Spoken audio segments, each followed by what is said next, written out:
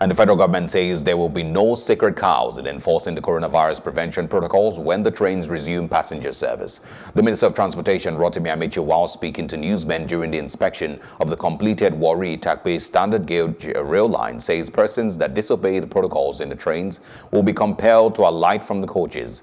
Mr. Amechi says the federal government is committed to ensuring the protection of Nigerians and will not tolerate any disobedience to lay down protocols, including social distancing and wearing of face masks. He also expressed satisfaction at the quality of work done by the contractors in completing the 30-year-old network abandoned by previous governments in just 2.5 years. There is no big man about death.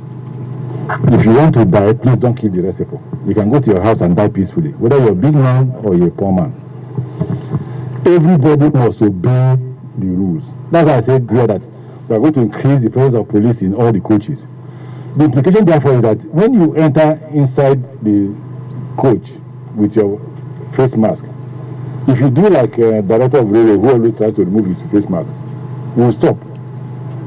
You will come down, or you put back your face mask.